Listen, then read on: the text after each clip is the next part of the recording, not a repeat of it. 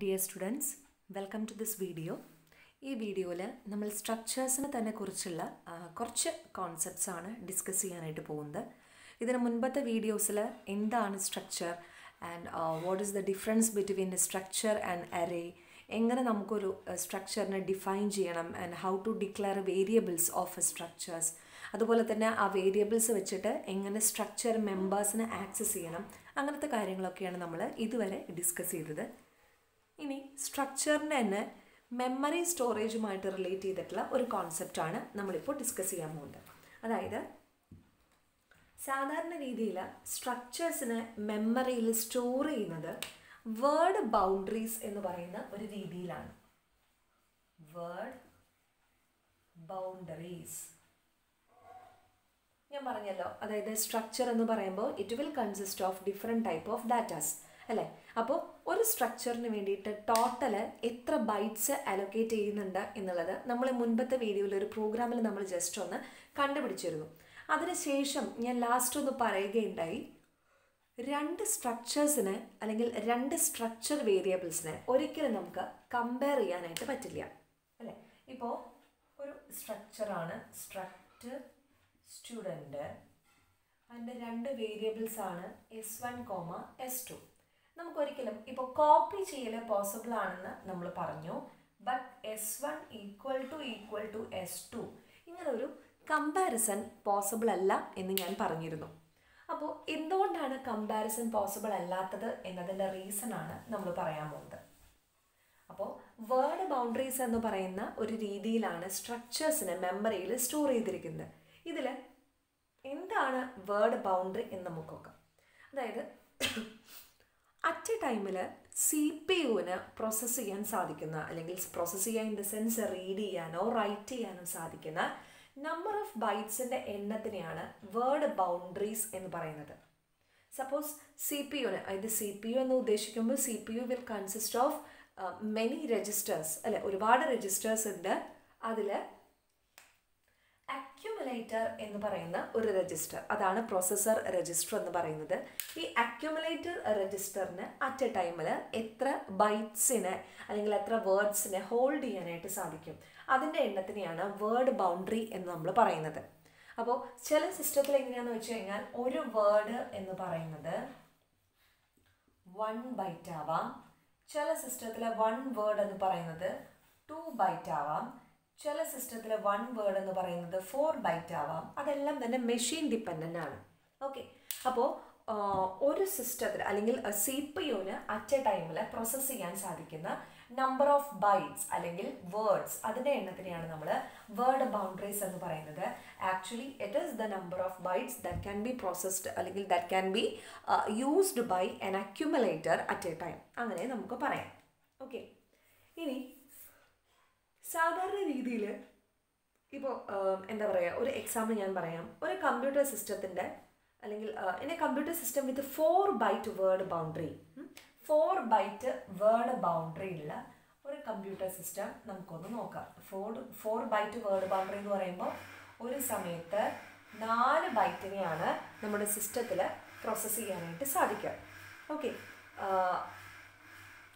1 2 3 4 5 6 7 8. അപ്പോൾ ഇങ്ങനെ നോക്കുകയാണെങ്കിൽ ഇതിൽ 2 വേർഡ് വരുന്നുണ്ട് അല്ലേ.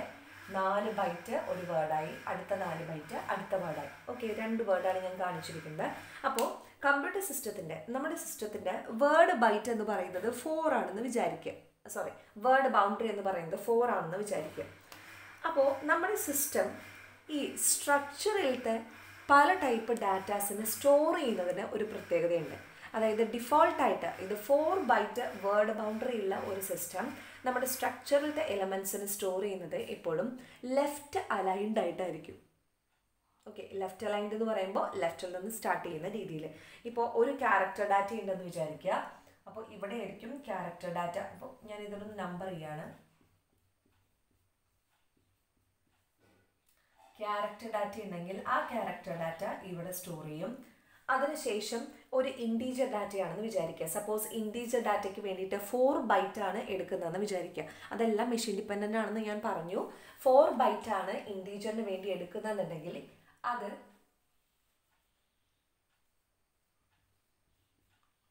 ഇങ്ങനെയായിരിക്കും സ്റ്റോർ ചെയ്യുന്നുണ്ടാവുക. കണ്ടോ? അതായത് ക്യാരക്ടർ ആണെന്നുണ്ടെങ്കിൽ 1 ബൈറ്റ് ഇവിടെ, ഇൻറ്റീജർ ആണെന്നുണ്ടെങ്കിൽ 4 ബൈറ്റ്സ് ഒരുമിച്ച് ഇവിടെ. ഇതിനിടയിൽ 2 ബൈറ്റ് എം ടി ആയിട്ട് നിൽക്കുന്നത് കാണാം.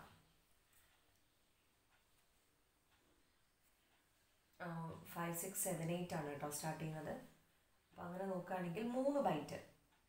ഓക്കെ, അപ്പോൾ ഇതിനിടയിൽ 2, 3, 4 എന്ന് പറയുന്ന 3 ബൈറ്റ് അൺയൂസ്ഡ് ആണ്. ഈ അൺയൂസ്ഡ് ആയിട്ടുള്ള ബൈറ്റ്സിനെയാണ് നമ്മൾ പറയുന്നത് സ്ലാക്ക് ബൈറ്റ് അല്ലെങ്കിൽ padding byte. Slack byte or padding byte. സാധാരണ രീതിയിൽ ഇപ്പം ഞാൻ പറഞ്ഞു ലെഫ്റ്റ് അലൈൻഡ് ആണ്. അപ്പോൾ 4 വേർഡ്സ് ആണ്, അല്ലെങ്കിൽ 8 ബൈറ്റ് ആണ്, 2 വേർഡാണ് വേർഡ് ബൗണ്ടറി എന്ന് വിചാരിക്കുക.